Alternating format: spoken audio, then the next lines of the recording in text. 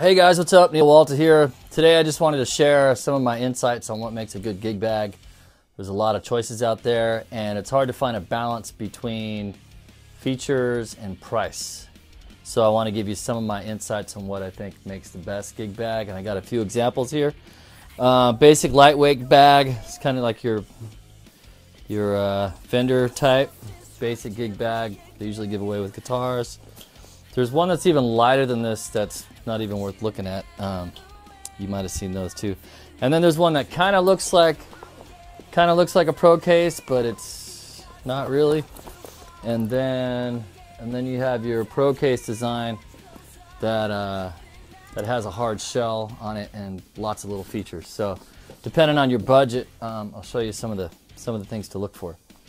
Now when you pick up a bag, you can look at the stitching and check the stitching for evenness and density. You don't want stitching that's too far apart, and you don't want stitching that's going all over the place, because that just shows that it was poorly done, probably by some unskilled laborers.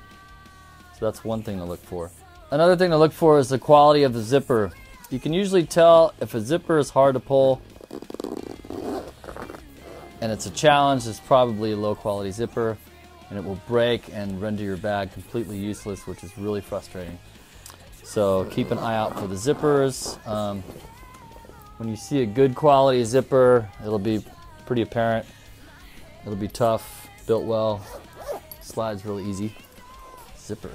You definitely want a good quality interior shell. You don't want one that's gonna, if you pull on it like this, you don't want it to pull away, because what happens is the strings, the ends of the strings will get caught, and pretty soon your bag rips open and you got a bunch of foam everywhere. And a good bag will have an extra protector right here to keep this from ripping. For example, in this one, the Rock Ready bag, you'll see you got a bridge protector and a string protector up here, so that'll keep your bag from getting torn to pieces. Especially if you have a vintage style strap, the little bridge screws that stick up, and they're always grabbing stuff. Another thing to look out for is the parts that connect to the bag, like the straps. Is it made out of plastic or metal? These ones are made out of plastic, and they tend to bend and get flexible. Better off with metal, just because it's tougher and it'll last longer. You want to make sure that the bag is well balanced, so when you're picking it up, and make sure you pick it up with a guitar in it. You want to make sure that when you're picking up the bag, it's well balanced with the guitar in it and it's not sagging each direction. And the same goes for the backpack straps too.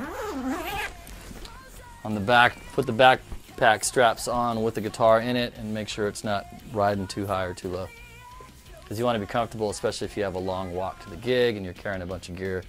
You want it to be as smooth as possible. Of course, you want tons of pockets for all your goodies. For example, you want a pocket for your sheet music, a place to put your smaller stuff like your tuner, cell phone. Oops, wrong zipper. Tuner, cell phone, keys. Key holder is really handy. A pocket for your cell phone to protect it is nice. This one has a pocket in the back too that you can use, and you can stow the backpack straps away so they're not dangling around. And the Rock Ready bag comes with the really cool optional tote bag. So of course you need a place for your cables, a place for your laptop.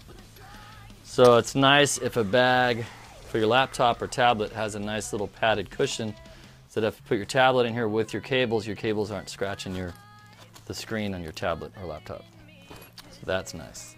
So you want to protect your guitar, but you also want to protect yourself. Another thing to look for in a bag is some sort of reflective surface. This one has it right here on the piping, so that you can be seen at night when you're out in the street.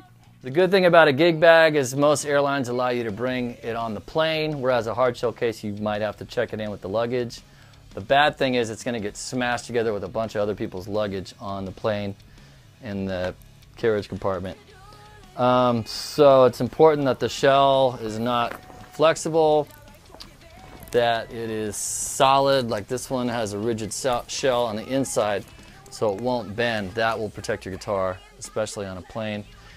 And when you're looking at foam, the density is important, because some foam will look thick on a bag and it's like, oh yeah, that'll protect my guitar, that feels, you know, pretty good.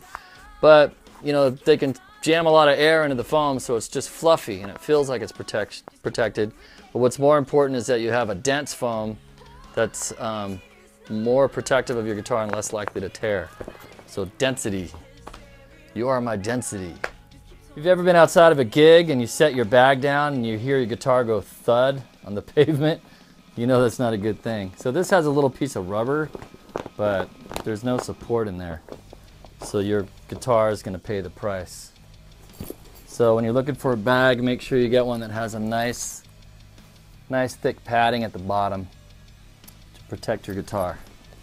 When you set this down, you won't hear anything. Critical to your guitar safety is to protect the neck. It's the most delicate part of the guitar. It's basically like a stick compared to the body, which is more tough. So if you have a flexible bag, your neck is more at risk, and you don't want to put your neck on the line, right? So better off to have neck protection. So when you're looking at bags, make sure the bag has something like this that secures the neck in place. This one has Velcro, so it keeps your guitar from moving around and it keeps the neck protected. This one also is movable depending on your guitar. So if you got like a mini guitar, or extra long or extra short, that'll adjust it for you. Some bags only have one strap on the back, and this is, I've noticed when I have one strap and I'm carrying a bunch of stuff, that the bag usually ends up swinging around and I have to change sides and then you have to readjust it. So better to have two backpack straps, which is fairly common these days. And that way you're also, both hands are free, so you got the gig bag on your back and you can pick up your amp or whatever. It's important for your guitar to be safe, but it's also important for you to be comfortable when carrying your bag. So make sure the handle has got some nice padding, can make a huge difference. And make sure the bag has padding in the right places so when you're traveling around, you are comfortable as well as your guitar. These days it's not too much to have a sturdy bag that's also stylish, so why not look good while you're at it too. There's a lot of interpretations on gig bags and shoulder straps. A lot of them have an extra little bag or pouch, which is really handy. Like this one right here, it just attaches with 4 Velcro straps. So bam, like that, you have a little to-go bag. And what's cool about having a little extra bag like this is not only could you fit all your cables and stuff in it, this one actually has enough room to put a pedal board in. So got everything in one bag, less stuff to carry, and then all this goes on your back with a backpack strap and you're good to go. Last but not least, you want a company that stands behind their bag, so a good guarantee is really important. Any quality company will stand behind their work, so make sure you get a guarantee for workmanship. And if you're like me, you're looking to find a good deal but also a quality product, you shouldn't have to take out a loan to get a gig bag, and there are great bags out there that are reasonably priced. Hopefully these points will help you get the gig bag that's right for you. Thanks for watching. Let it show. If you ask me, I will say I'm fine.